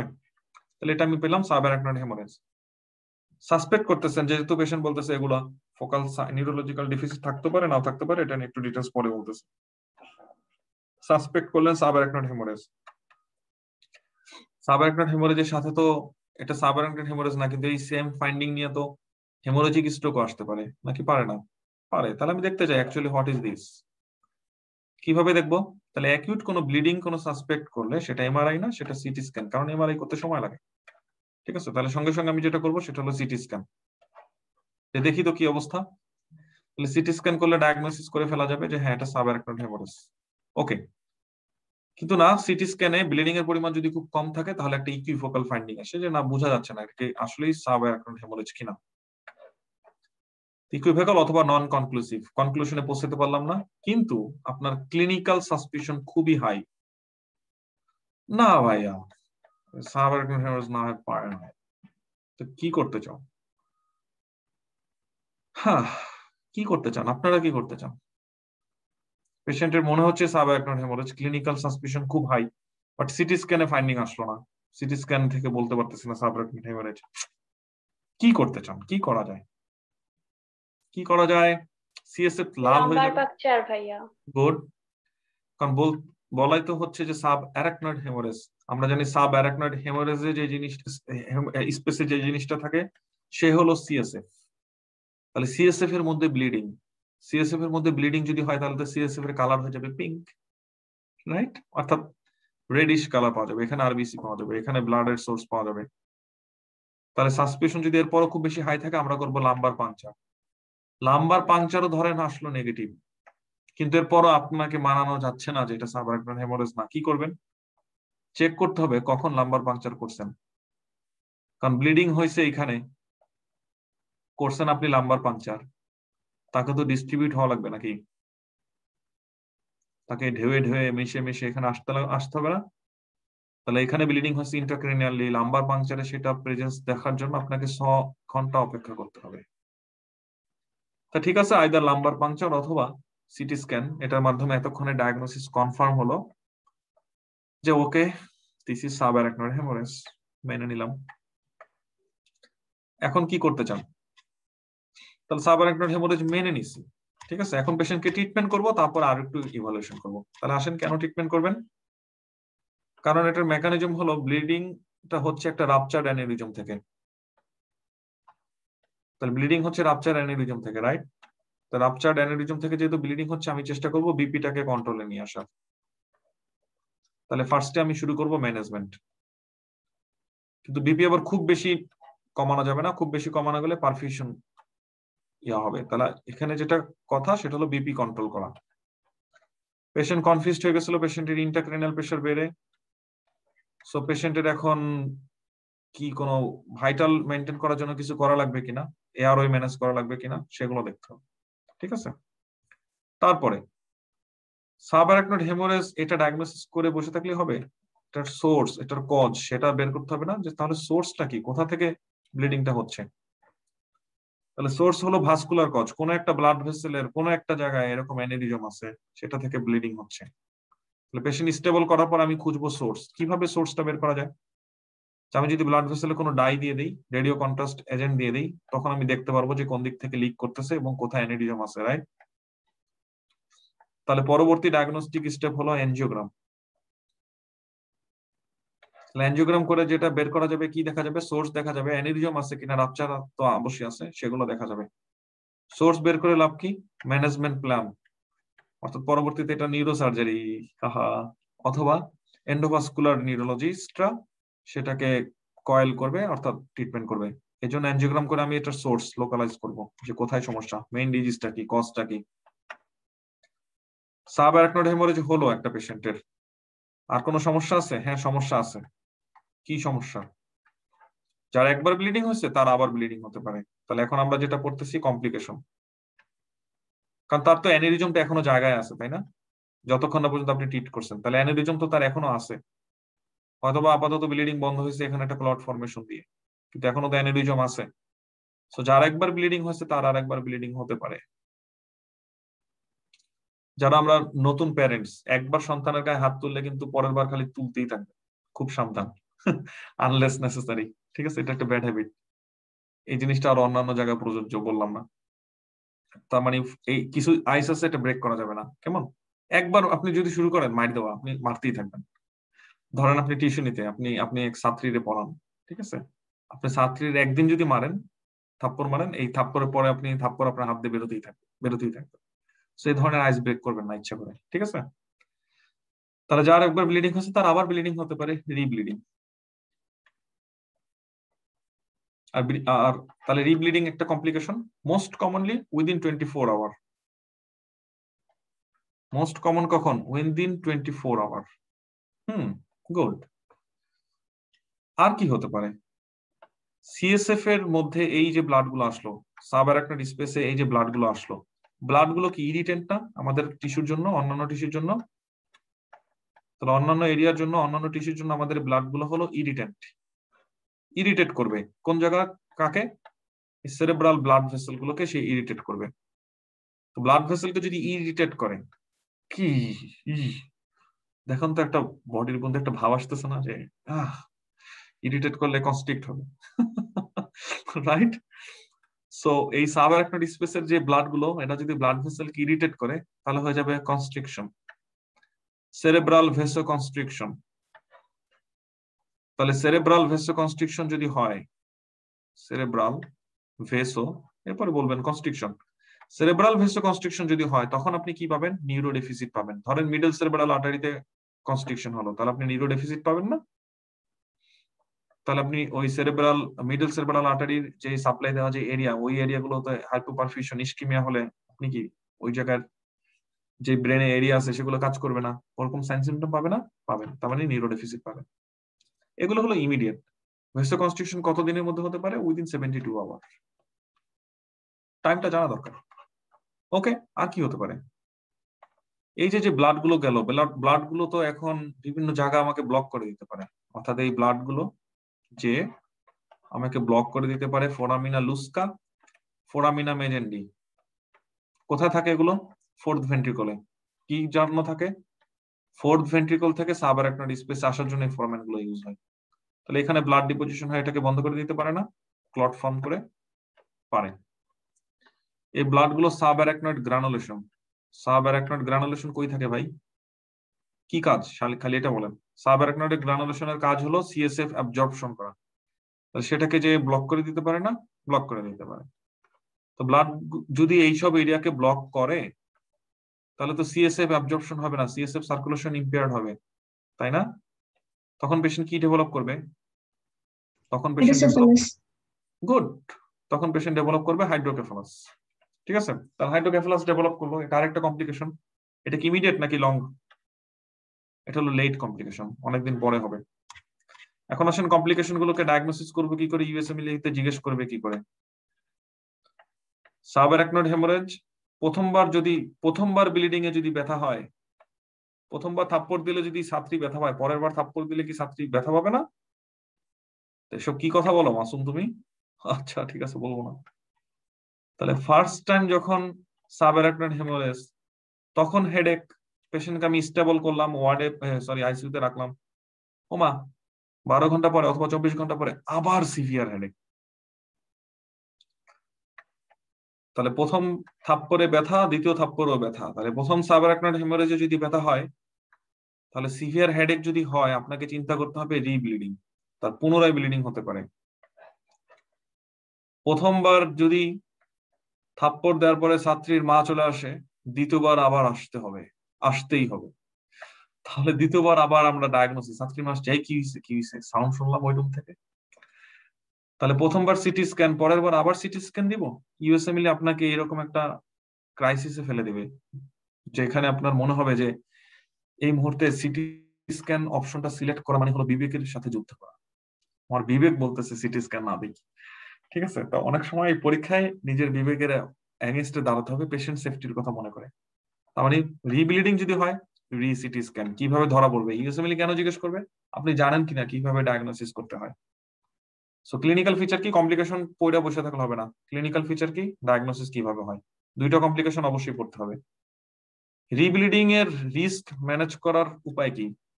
হ্যাঁ, এটা একটা গুড কোশ্চেন। তাহলে প্রপার ম্যানেজমেন্ট, ফার্স্ট ম্যানেজমেন্টটা কিরকম? রিব্লিডিংটা খুব কমন। 2 নম্বর কথা হলো আপনি সোর্সে ট্রিটমেন্ট করছেন কিনা, কজে ট্রিটমেন্ট করছেন কিনা, হোয়াট ইজ দ্য কজ। ঠিক আছে, কেন আপনার ছাত্রীর উপর আপনার মেজাজ খারাপ হচ্ছে, এখানে কি কোনো কিছু ঠিকঠাক করা যায় কিনা এই দুইটা রিলেশনের মধ্যে। ঠিক আছে, তাহলে হয়তো বা মেজাজ খারাপ হবে না, হয়তো একটু অন্যভাবে চিন্তা করতে হবে। তাহলে সোর্সটাকে যদি ঠিক না করেন তাহলে তো ঘটনা ঘটতে পারে, আরেকবার ঘটতে পারে অ্যাক্সিডেন্ট, রাইট? তাহলে অর্থাৎ রিব্লিডিং টাকে প্রিভেন্ট করার জন্য আমাদের চেষ্টা করতে হবে যত তাড়াতাড়ি সম্ভব অ্যানজিওগ্রামে চলে যাই এবং ইন্টারভেনশন করি, সেটা সার্জিক্যাল হোক সেটা এন্ডোভাস্কুলার হোক। নাও ভেসোকনস্ট্রিকশন, সেরেব্রাল ভেসোকনস্ট্রিকশন, এটা থেকে ইউএসএমএলই তে সবচেয়ে বেশি প্রশ্ন আসবে, বিশ্বাস করেন সবচেয়ে বেশি প্রশ্ন আসবে এটা থেকে। তাহলে ভেসোকনস্ট্রিকশন হলে কি হবে? সাবঅ্যারাকনয়েড হেমোরেজের একটা হিস্ট্রি হয়েছে কয়েকদিন আগে, 2 দিন পর, 1 দিন 2 দিন 1 থেকে 3 দিন লিখে রাখি, হ্যাঁ আমি সেফ সাইডে থাকি। অ্যাকচুয়ালি প্রথম দিনই হয় না, 24 ঘন্টার পরে বলবো আর কি, মিনিমাম 1 থেকে 3 দিনের মধ্যে, 1 দিন পর এবং 3 দিনের মধ্যে বা 1 সপ্তাহের মধ্যে বলতে পারে, ঠিক আছে, বাট কমন হলো 3 দিনের মধ্যে। পেশেন্ট এখন হঠাৎ করে স্ট্রোকের ফিচার নিয়ে আসছে, নিউরোডেফিসিট। নিউরোডেফিসিট মানে হলো ধরে নেন হেমিপ্যারেসিস এর মতন উইকনেস, ঠিক আছে, এটা হলো নিউরোডেফিসিট, সেন্সরি অথবা মোটর অথবা বোথ। তাহলে যার সাবঅ্যারাকনয়েড হেমোরেজ ছিল 2 দিন পরে এখন হঠাৎ করে তার নিউরোডেফিসিট, তার মানে হলো এটা সেরেব্রাল ভেসোকনস্ট্রিকশন। ডায়াগনোসিস কি? সেরেব্রাল ভেসোকনস্ট্রিকশন। প্যাথোজেনেসিস কি? সাবঅ্যারাকনয়েড স্পেসে যেই ব্লাডটা ছিল তারা তাকে ইরিটেট করছে, বা প্যাথোজেনেসিস আপনাকে সরাসরি জিজ্ঞেস করবে, এটা সেরেব্রাল ভেসোকনস্ট্রিকশন। তাহলে ওই জায়গার ভেসেলটাকে কনস্ট্রিক্ট করার জন্য তো ওই এরিয়াতে সাপ্লাই পাচ্ছে না, ওই এরিয়া হাইপোক্সিয়া হওয়ার জন্য ওই এরিয়া কাজ করতেছে না, হ্যাঁ সেন্স মেক করে, গুড। তাহলে এখন এই কমপ্লিকেশনটা আমাদেরকে ডায়াগনোসিস করা দরকার, যে ভাইয়া কমপ্লিকেশনটা ডায়াগনোসিস করবে কি করে? তাহলে ক্লিনিক্যাল ফিচার হলো সাবঅ্যারাকনয়েড হেমোরেজের পেশেন্ট 2 দিন পরে হেমিপ্যারেসিস নিয়ে আসছে, ক্লিনিক্যাল ডায়াগনোসিস। তারপরে ইনফাকশন ইমিডিয়েটলি সিটি স্ক্যানে ধরা পড়ে না, তাহলে সিটি স্ক্যান নেগেটিভ। তাহলে এই পেশেন্টের যদি আপনি সিটি স্ক্যান করেন কি পাবেন? নেগেটিভ, কারণ ইনফাকশন ইমিডিয়েট ধরা পড়ে না, তাহলে সিটি স্ক্যান নেগেটিভ। তাহলে ডায়াগনোসিসটা 100% যদি কম মানে করতে চান, কনফার্ম করতে চান, তাহলে আপনাকে ইভিডেন্ট করতে হবে যে ব্লাড ভেসেল কনস্ট্রিকশন হয়েছে। ব্লাড ভেসেল কনস্ট্রিকশন হলে কি হয়? ব্লাড ভেসেল কনস্ট্রিকশন হলে ভিতর দিয়ে ব্লাড যায় না, কথা। ও আচ্ছা। তাহলে কি করা যায়? কি জিনিস দিয়ে আমরা এটা দেখি যে ব্লাড ভেসেলের ভিতর দিয়ে ব্লাড যাচ্ছে নাকি যাচ্ছে না? Doppler, colour Doppler. তাহলে মাথার ভিতরের ব্লাড ভেসেলও কালার ড্রপলার করা সম্ভব? ইয়েস। তাহলে এটাকে বলা হয় ট্রান্সক্রেনিয়াল কালার ডপলার, ঠিক আছে। তাহলে ট্রান্সক্রেনিয়াল কালার ডপলার দেখে আপনি বুঝবেন যে হ্যাঁ এখান দিয়ে ব্লাড যাচ্ছে না, কারণ ভেসোকনস্ট্রিকশন হয়ে গেছে, অথবা খুব র্যাপিড যাচ্ছে। র্যাপিড যাচ্ছে মানে কি? কনস্ট্রিকশন হয়ে গেছে। যাচ্ছে না মানে 100% ব্লক। আর র্যাপিড যাচ্ছে মানে কি? র্যাপিড যাচ্ছে মানে আপনি ন্যারো করে দিলে এখন স্পিড বেড়ে গেছে, তাহলে এটা দিয়ে বোঝা যাচ্ছে মানে স্পিড বেশি কিন্তু অ্যামাউন্ট কম, ভলিউম কম, ঠিক আছে। এগুলো দেখে বোঝা যায়।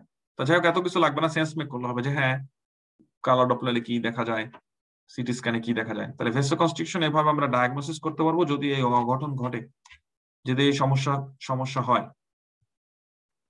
সমস্যা হওয়ার আগে তুমি কেন স্টেপ নিলে না? কেন আমার মেয়ের গালে তোমার থাপ্পড় দেওয়া লাগলো? এই প্লিজ, আমি কিন্তু এগুলো ফাইজলামি করে বলতেছি, আমি কোনোদিন এই কাজ করিনি, কোন স্টুডেন্টের গায়ে হাত তুলি তো নাই, বরং আমি একটু রাগ করলো আমার পরে অনেক খারাপ লাগে। তা যাই হোক, আমি ফান করে বলতেছি সব। তাহলে কিভাবে প্রিভেন্ট করা যেত? ইউএসএমএলইর ফেভারিট টপিক এটা, যে কিভাবে এই কমপ্লিকেশনটাকে আপনি প্রিভেন্ট করতে পারবেন। কিভাবে? হাউ? ভেসোকনস্ট্রিকশন হতে দেওয়া যাবে না, তার মানে কি বলতে চান আপনি? সে আমাকে ইরিটেট করবে, আমি তাকে মানে ওয়েল, তার মানে ব্লাড তো সেখানে আছে, সে ব্লাডটা তো আর ধুয়ে রাখা যাবে না যে ঠিক আছে আমি ব্রেন বাইট করে ধুয়ে দিলাম, ঠিক আছে। লাইক আমার আম্মারা যা আমাদের আম্মারা যা করে, যে কোনো কিছু ধুয়ে দেয়।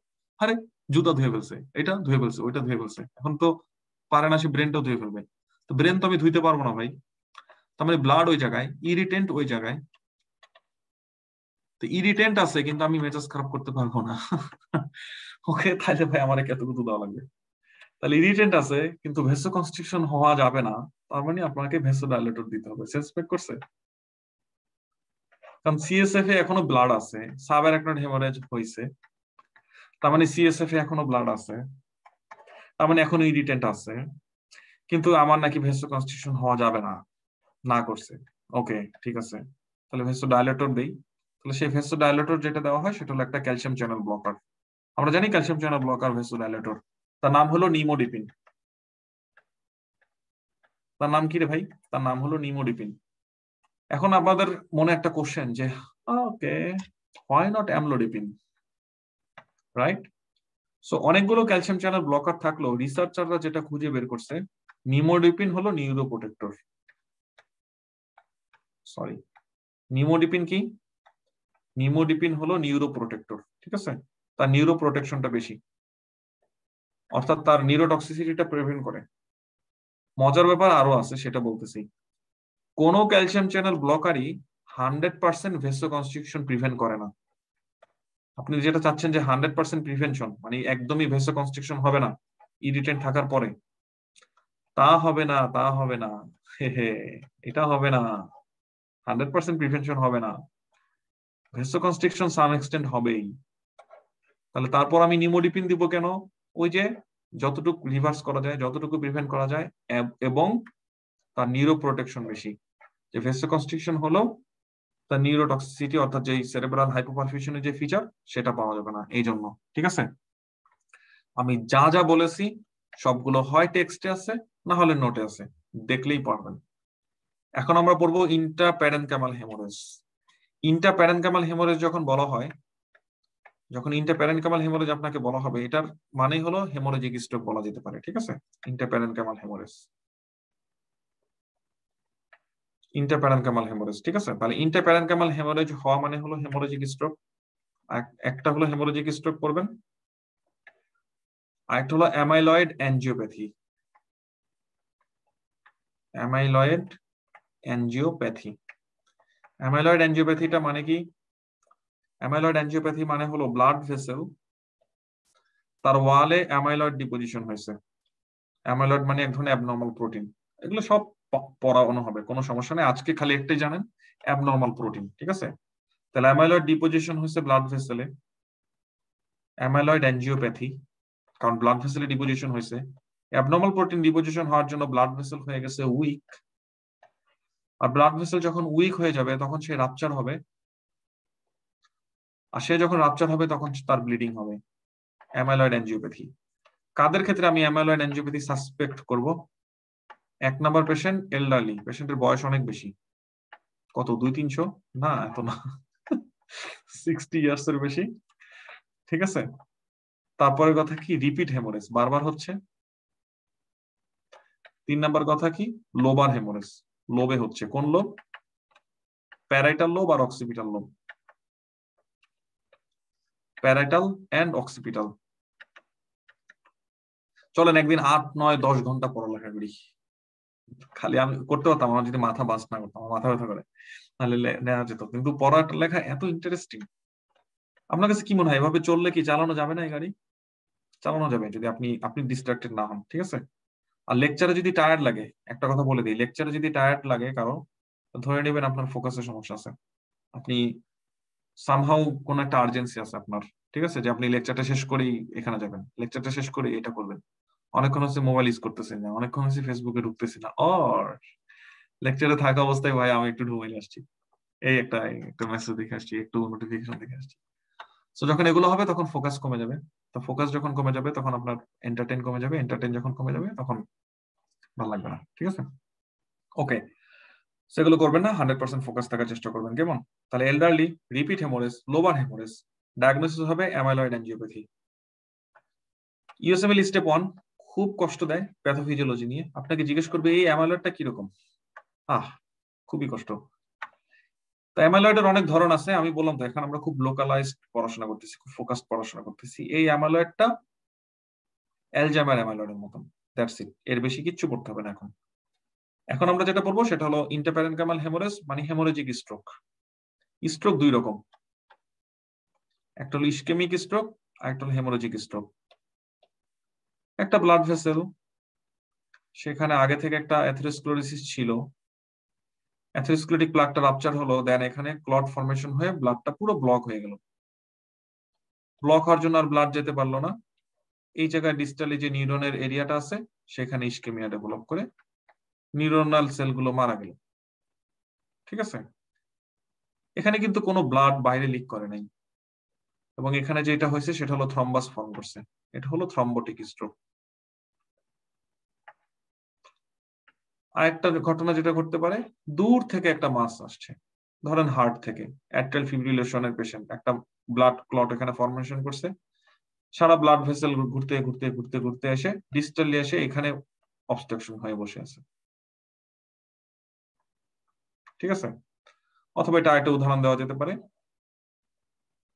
যেটা একটা ছোট্ট ব্লাড ভেসেল, ঠিক আছে, যেখানে একটা অ্যাথেরোস্ক্লেরোসিস প্লাগ রাপচার হয়েছে, ক্লট ফর্মেশন হয়েছে, এই ক্লটের ছোট্ট একটা অংশ ডিটাচড হয়ে এদিকে এসে এখানে আটকা পড়ছে। তাহলে এক জায়গায় তার সোর্স তৈরি হচ্ছে, এক জায়গায় অবস্ট্রাকশন করতেছে তার ডিস্টালি মুভ করে যে পর অবস্ট্রাক্ট করতেছে, এম্বোলিক স্ট্রোক, এম্বোলিজম। এই দুইটা ঘটনার কোনোটাতেই ব্লাড ভেসেলের বাইরে আসে নাই। এভাবে যদি এই ব্লাড ভেসেলটাকে ব্লক করে, সেক্ষেত্রেও কিন্তু এই জায়গার নিউরন গুলোতে ইসকেমিয়া হয়। এই দুইটাই হলো ইসকেমিক স্ট্রোক। ইসকেমিক স্ট্রোক আমি যেটা পাবো ঘটনা, ইসকেমিয়া থাকবে নিউরনের ব্রেনের এরিয়াতে, কিন্তু কোনো ব্লাড বাইরে লিক করে নেই। ইন কন্ট্রাস্ট হেমোরেজিক স্ট্রোকটা কেমন? এই ব্লাড ভেসেলে ছোট্ট একটা অ্যানেরিজম তৈরি হয়েছে, ছোট্ট ব্লাড ভেসেল, ছোট্ট অ্যানেরিজম, এই ব্লাড ভেসেলটা সাপ্লাই দেয় এই এরিয়াটাকে। কোন এক সন্ধ্যায় সে অ্যানেরিজমটা রাপচার হয়ে গেল। রাপচার হয়ে যাওয়ার কারণে এখন এই ব্লাড ভেসেলের ব্লাড গুলো বাইরে লিক করা শুরু করলো। বাইরে লিক করবে কেন? সবকিছু পিছনে সায়েন্স আছে, জানেন এটার সায়েন্সটা কি? কারণ ব্লাডকে যদি এদিক দিয়ে যেতে হয়, তাহলে এই কন্ডাক্টরের মাঝখানে রেজিস্ট্যান্স আছে, তাকে যদি এভাবে বাইরে ছেড়ে দেওয়া হয়, তাহলে এখানে রেজিস্ট্যান্স নাই। ঠিক যেমন পানির পাইপ, কখনো কি কোশ্চেন করছেন পানির পাইপটা ফেটে গেলে পানিটা বাইরে আসে কেন? যাইতেছিলি যাস না, যাস না রে ভাই, সমস্যা কি? এটার কারণ হলো ইজি অ্যাভেলেবিলিটি, বুঝতে পারছেন?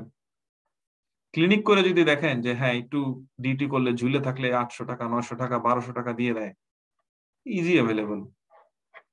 আর তখন আপনার মাথা ওই চিন্তা আসবে লাইফ চেঞ্জ করার। এই যে কাঁচা টাকা, কিছু টার্ম আছে, কিছু রুল অফ থাম আছে, সায়েন্স দিয়ে আপনারা বুঝাতে পারবো না, ঠিক আছে? তার একটা হলো কাঁচা টাকা, ক্লিনিকের টাকা, কাঁচা টাকা, শেষ।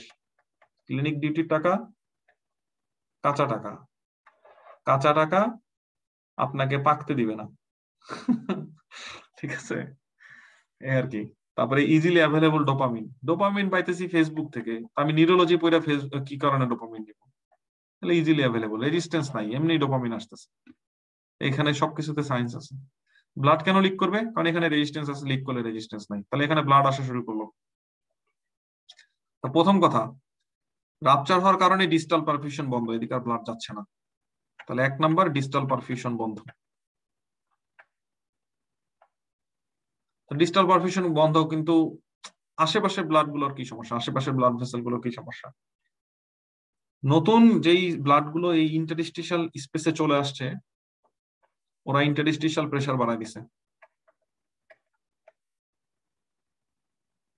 যখন ওরা ইন্টারস্টিশিয়াল প্রেসার বাড়ায় দিছে, ইন্টারস্টিশিয়াল প্রেসার বাড়ায় দেওয়া মানে হলো সেরেব্রাল এডিমা, রাইট? তখন ডিফিউশন কমে গেছে, আশেপাশের ব্লাড ভেসেল গুলো থেকেও আশেপাশের টিস্যু গুলো পাচ্ছে না। কারণ আমরা জানি ব্লাড মানে সাম পয়েন্ট অক্সিজেনটা কিন্তু ডিফিউশনের মাধ্যমে পাই, যে ক্যাপিলারি থেকে একদম টিস্যু পর্যন্ত, এখান থেকে কিন্তু এটা ডিফিউশনের মাধ্যমে হয়, এটা আমরা জানি। তাহলে ইন্টারস্টিশিয়াল প্রেসার বেড়ে যাওয়ার কারণে ডিফিউশনটা কমে গেছে। তাহলে যে distal perfusion com and diffusion কম, এই দুইটার কারণে আমাদের এরকম হেমোরেজ হলেও নিউরোনাল হাইপোক্সিয়া হয়, ইসকেমিয়া হয়, যেটাকে আমরা বলতেছি হেমোরেজিক স্ট্রোক। আশা করি সবাই বুঝতে পারছেন। নেক্সট কোশ্চেন হলো, এই ছোট ছোট আর্টারি গুলোতে এগুলো হয় কেন? তাহলে ছোট একটা আর্টারিতে যে ছোট্ট একটা অ্যানেরিজম, তাকে বলা হয় মাইক্রো অ্যানেরিজম। বড় আর্টারিতে অ্যানেরিজম ফরমেশনের কারণ যদি হেমোডাইনামিক স্ট্রেস হয়, মাইক্রো অ্যানেরিজমের কজও হেমোডাইনামিক স্ট্রেস। তাহলে মোস্ট কমন রিস্ক ফ্যাক্টর কি? মোস্ট কমন রিস্ক ফ্যাক্টর হলো হাইপারটেনশন। তাহলে কোন একটা পেশেন্টের হাইপারটেনশন হওয়ার কারণে এই মাইক্রো অ্যানেরিজম ফরমেশন হওয়া, এটাকে বলা হয় হাইপারটেনসিভ ভাস্কুলোপ্যাথি। এটা পরীক্ষা আসবে। তাহলে আপনাকে যদি কোনো একটা পেশেন্টের হিস্ট্রি দিয়ে বলা হয় যে পেশেন্টের হেমোরেজিক স্ট্রোক, আপনাকে যদি জিজ্ঞেস করা হয় what is the pathogenesis, pathophysiology, তাহলে প্যাথোজেনেসিস হলো হাইপারটেনসিভ ভাস্কুলোপ্যাথি, অর্থাৎ ব্লাড ভেসেল এরকম মাইক্রো অ্যানিউরিজম ফরমেশন হয়েছে সেটা, অথবা এটা অপশনের উপর ডিপেন্ড করে, জিজ্ঞেস করবে কি মাইক্রো অ্যানিউরিজম রাপচার হয়েছে। মাইক্রো অ্যানিউরিজমের আরেকটা নাম আছে, কে বলতে পারবে?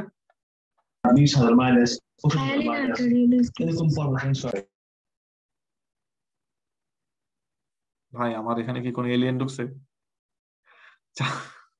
আচ্ছা, এটা হলো চারকট, ঠিক না? চারকট চারকট কি যেন সামথিং লাইক দ্যাট, চারকট একটা নাম আছে। হাইলিনোসিস বা হাইলিন আর্টেরিয়াল স্ক্লেরোসিস আসতেছি। আপনাদের জন্য আমি এখানে একটা নোট অ্যাড করে রেখেছি, সেটা হলো দুইটাকে কিভাবে আলাদা করবো। বেরি অ্যানিউরিজম, চারকট বৌচাট, বৌচাট কথাটা মনে আসতেছিল না, বেরি মাথায় আসতেছিল। স্যাকুলার অ্যানিউরিজম হলো বেরি অ্যানিউরিজম, হচ্ছে যেটা সার্কেল অফ উইলিতে পড়লাম কোথায়, সাবঅ্যারাকনয়েড স্পেসে, সরি সাবঅ্যারাকনয়েড হেমোরেজম।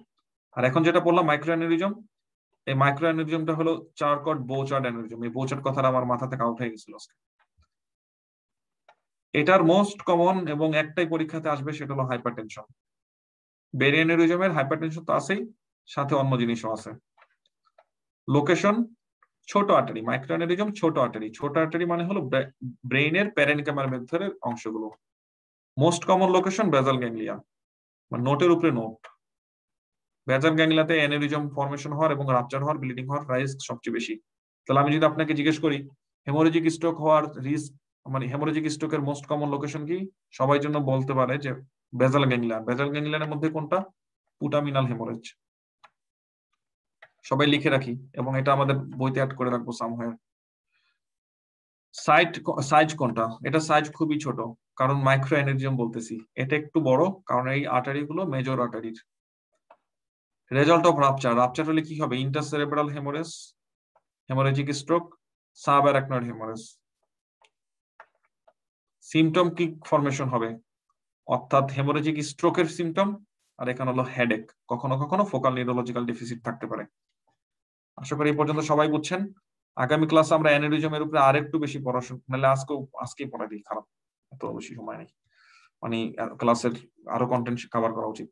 প্যারেনকাইমাল হেমোরেজ, ঠিক আছে? এই যে প্যারেনকাইমাল হেমোরেজের মধ্যে কথাগুলো সব চলে আসছে। তাই স্ট্রোকের বেসিক প্যাথোফিজিওলজি নিয়ে আরেকটু কথা বলবো, তখন সেখানে হাইলিন আর্টারিয়াল স্ক্লেরোসিস এইগুলো চলে আসবে ইনশাআল্লাহ। আচ্ছা, অ্যানিউরিজমটা একটু দেখা দিচ্ছি। অ্যানিউরিজম যেহেতু আজকে পড়লাম, আমরা অ্যানিউরিজম পড়ে ফেলছি, সো এটা কভার করবে এই পেজটার মধ্যে। তাহলে এই পেজের মধ্যে আপনি অ্যানিউরিজম পড়বেন। স্যাকুলার অ্যানিউরিজম কি জন্য হচ্ছে? Anterior communicating artery. Anterior communicating artery কোন এরিয়াতে থাকে? ভিজুয়াল ফিল্ড ডিফেক্টর এখানে পড়াইছি। তাহলে অ্যান্টেরিয়র কমিউনিকেটিং আর্টারি কম্প্রেশন করবে অপটিক কায়াজমাকে, অপটিক কায়াজমাকে কম্প্রেশন করলে বাই টেম্পোরাল হেমিয়ানোপিয়া। এই হলো anterior communicating আর্টারির area. Anterior communicating artery connect করতেছে কাকে? Anterior cerebral আর্টারিকে। তাহলে এই জায়গার একটা অ্যানিউরিজম যদি রাপচার হয়, তাহলে anterior cerebral artery distal perfusion বন্ধ হয়ে যেতে পারে, তাই না? তাহলে তখন এই পেশেন্টের সাবঅ্যারাকনয়েড হেমোরেজের সাথে যদি কোনো ফোকাল নিউরোলজিক্যাল ডেফিসিট পান, সেটা কোনটা পাবেন? চিন্তা করছেন? তাহলে পেশেন্টের ক্ষেত্রে তখন আমি সাবঅ্যারাকনয়েড হেমোরেজের সাথে একটা ফোকাল নিউরোলজিক্যাল ডেফিসিট যদি পাই, সেটা পাবো anterior cerebral আর্টারির। Middle cerebral artery যদি রাপচার হয়, তাহলে মিডল সেরেব্রাল আর্টারি আমাদের সুপিরিয়র ল্যাটারাল সারফেসে সাপ্লাই দিচ্ছে, তার একটা অ্যানিউরিজম ধরেন রাপচার হয়ে গেল, তাহলে তার সাবঅ্যারাকনয়েড হেমোরেজের ফিচারের সাথে কোনো নিউরোলজিক্যাল ডেফিসিট পাবেন। হ্যাঁ, সুপিরিয়র ল্যাটারাল সারফেসে যে এরিয়াগুলো থাকে, অর্থাৎ হেমিপ্যারেসিস, কন্ট্রাল্যাটারাল। পোস্টেরিয়র কমিউনিকেটিং আর্টারিতে যদি অ্যানিউরিজম হয়, ভেরি ভেরি হাই এল, পরীক্ষা আসবেই।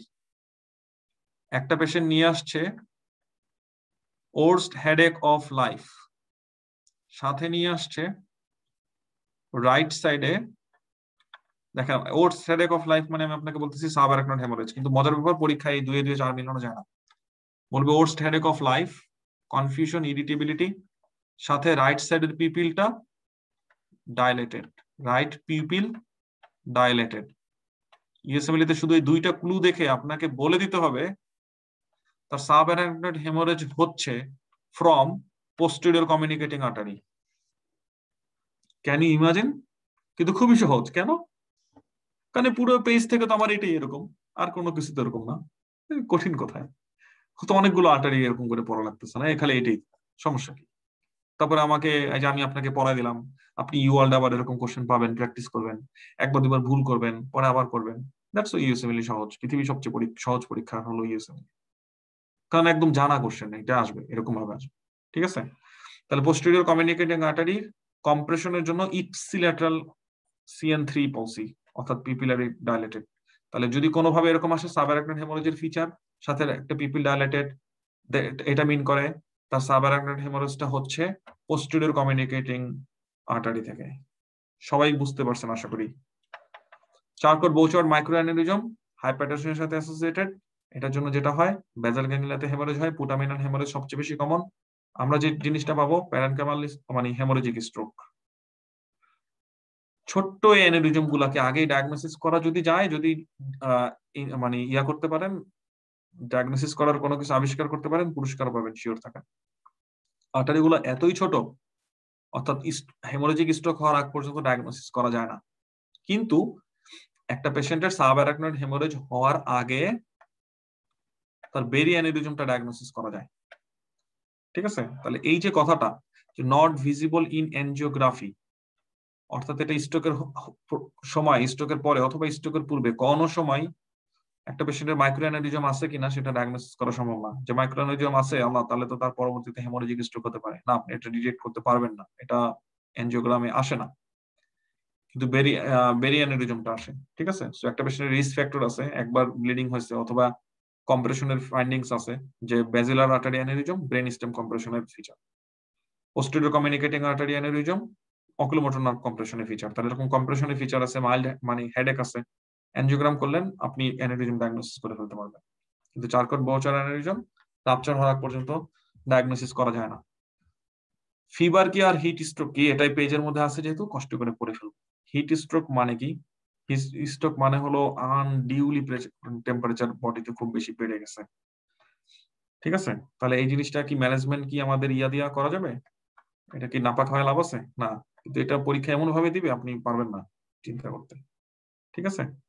তাহলে এটাকে যেটা করতে হবে, বাইরে থেকে কুল করতে হবে, রিহাইড্রেট করতে হবে। কেন রিহাইড্রেট করবেন? কারণ টেম্পারেচার যখন বেড়ে যায় বডির ভেতরে, তখন সে অনেক সোয়েটিং হয়েছে, তার ইলেকট্রোলাইট ইমব্যালেন্স হতে পারে, এই জন্য ইলেকট্রোলাইট চেক করতে হবে। এবং অনেক সোয়েটিং হয়েছে, ফ্লুইড লস হয়েছে, ফ্লুইড রিপ্লেস করতে হবে। সবাইকে অসংখ্য ধন্যবাদ। আজকের ক্লাস এই পর্যন্ত। আশা করি সবাই ক্লাস এনজয় করছেন। ক্লাসের প্রথমে যেসব কথাবার্তা বলছি সেগুলো মেনে চলবেন। সবাই কমপ্লায়েন্ট থাকবেন, সহায়তা করবেন। আগামী সপ্তাহ থেকে ইনশাল্লাহ 1-to-1 মিটিং শুরু করব। আগে আমাকে জানানো দরকার, জিজ্ঞেস করার দরকার নেই ভাইয়া কখন, ভাইয়া কখন। আমাদের যেই ওই গোলের যে স্প্রেডশিটটা আছে, সেই স্প্রেডশিটে আমি যখন বলবো যে আপনি আপনার অ্যাভেলেবল টাইমটা বসান, আমি আমার অ্যাভেলেবল টাইম দিব কতগুলো, ওই জায়গায় আপনি আপনার অ্যাভেলেবল টাইম বসাবেন। ঠিক আছে? আর কি প্রতিদিন হয়তো আমি 2-3 জনের সাথে কথা বলবো 5 মিনিট করে। এটাই। সবাইকে ধন্যবাদ, অসংখ্য ধন্যবাদ।